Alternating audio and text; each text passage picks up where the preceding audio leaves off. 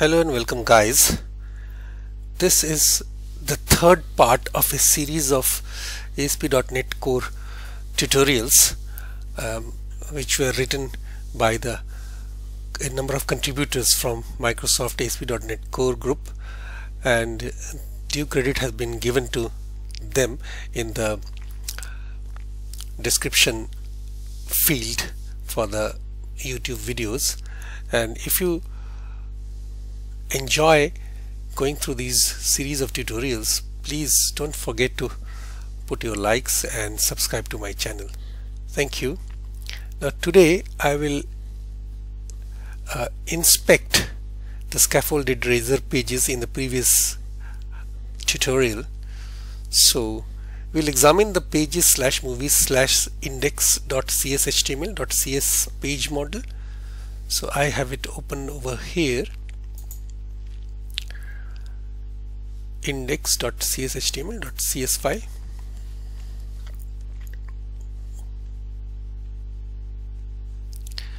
Now razor pages are derived from the page model. By convention, the page model derived class is called, within angular brackets, page name model.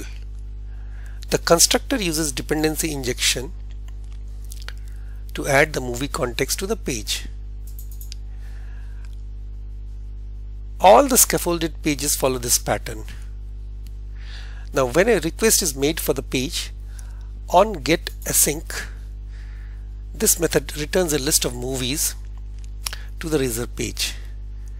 On get async or on get is called on a razor page to initialize the state for the page. In this case, on get async gets a list of movies and displays them. When onGet returns void or onGetAsync returns a task, no return method is used. When a return type is iActionResult or task iActionResult, a return statement must be provided. For example, we will browse to the create.cshtml.cs file in the pages/movies.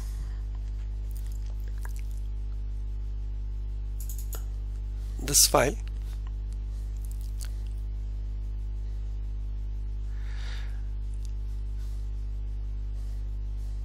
this one.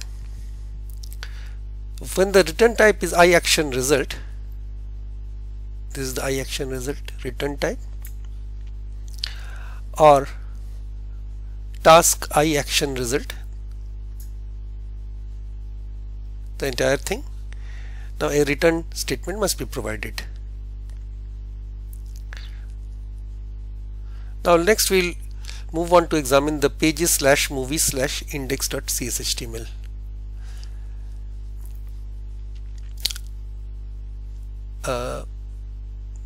Pages/movies/index.cshtml, this file.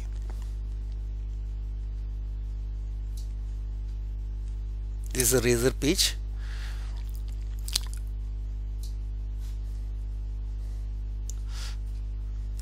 Now razor can transition from HTML into C# or into razor specific markup.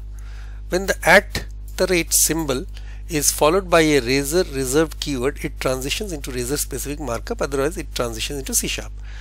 The @page razor directive makes the file into an MVC action, which means that it can handle requests. @page directive must be the first razor directive on the page. @page is an example of transitioning into razor specific markup. Now let's examine the lambda expression used in the following HTML helper. @HTML dot display name for model goes to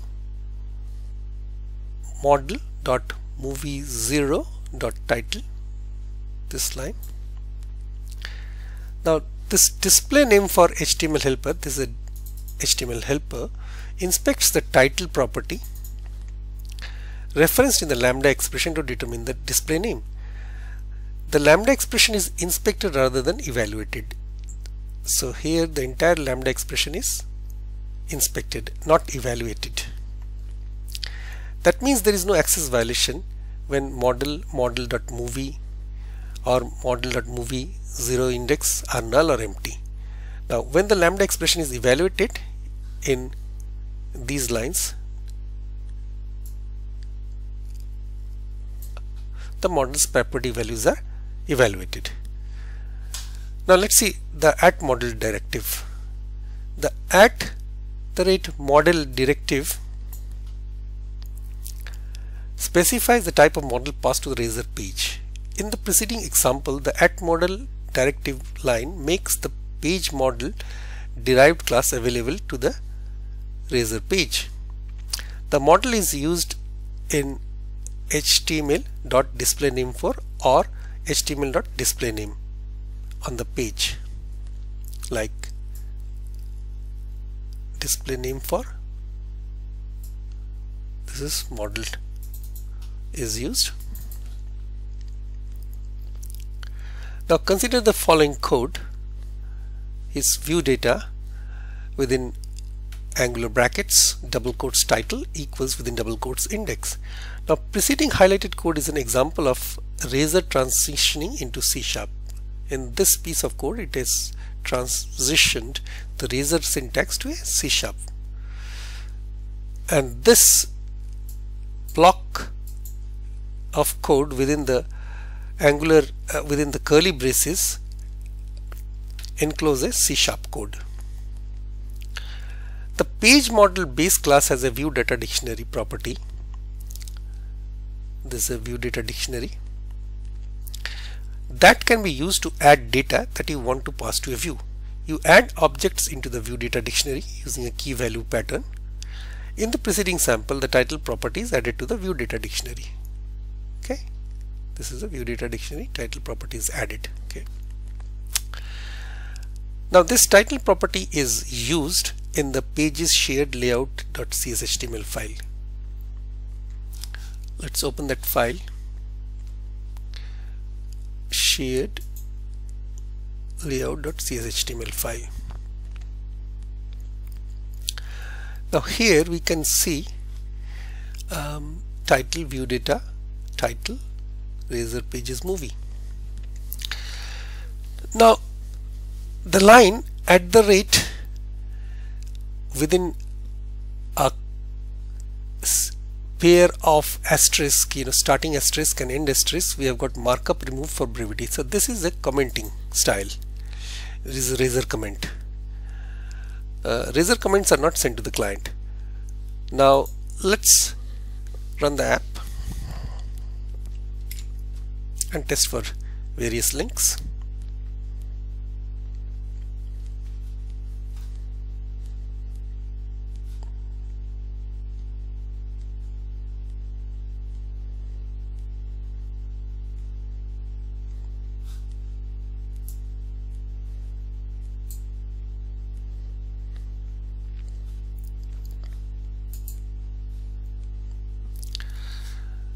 So home, about, contact. About is about page, this is contact page. You can see the URLs on top. Create, edit and delete.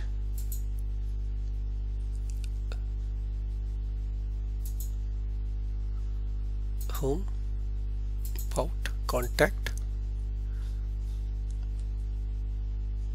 Each page sets the title, which you can see in the browser tab. When you bookmark a page, the title is used for the bookmark. Pages /index.cshtml and pages /movies/index.cshtml currently have the same title, but you can modify them to have different values. Now the layout property is set in the pages /viewstart.cshtml file.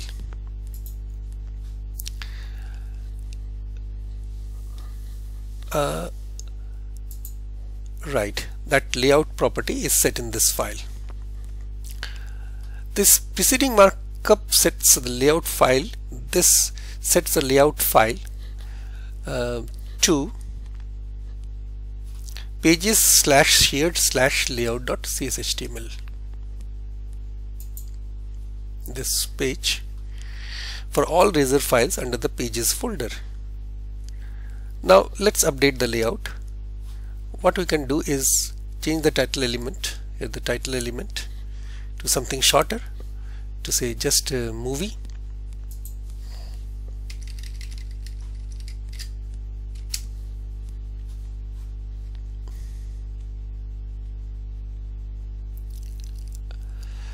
And find the following anchor in this page, ASP page, ASP page. Yeah, this one, this line, and we'll make it short to RP movie.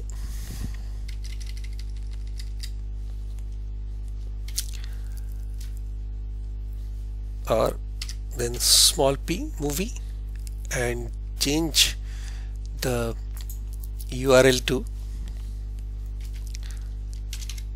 movie/index, right? The movies/index, and then save it. Now this anchor element is a tag helper, in this case the anchor tag helper. Now this ASP page movie/index tag helper attribute and value creates a link to the front/movie/index razor page. Now save our changes and click on the RP. Let's start the application again.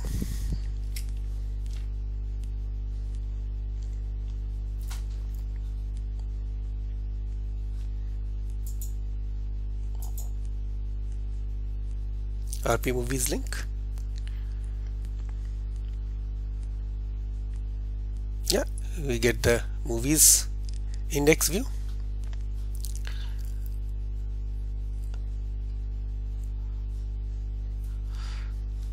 Now it has become RP movie. Now let's inspect the create page model. So we'll examine the pages movies create.cshtml.cs page. So this is this page. On get method, this is the on get method, initializes any state needed for the page. The create page doesn't have any state to initialize, so page is returned. Later we'll see that on get method initialize. How does it initialize state? The page method creates a page result object that renders the create.cshtml page. The movie property, this is the movie property that uses the BindProperty attribute to opt in for model binding. When the created form posts the form values, the ASP.NET Core runtime binds the posted values to the movie model.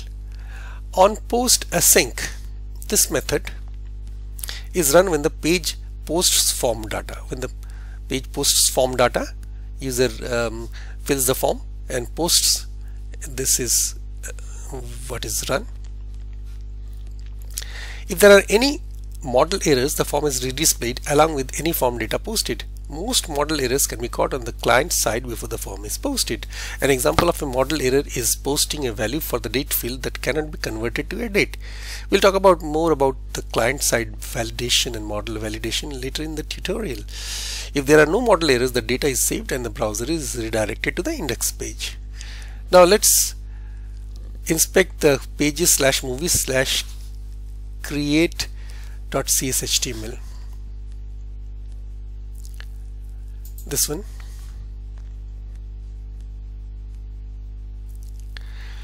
Now Visual Studio displays form method equals post, in a distinctive form used for the tag helpers. The form method equals within double quote post element is a form tag helper. The form tag helper automatically includes an anti-forgery token. We'll talk about the anti-forgery token in a later video. The scaffolding engine creates razor markup for each field in the model except the ID similar to the following, like this part. This is created by the scaffolding engine, and it creates a razor markup for each field in the model, like title and then say release date, genre and price. The validation tag helpers, that is the validation tag helper, ASP validation summary, and the ASP validation for,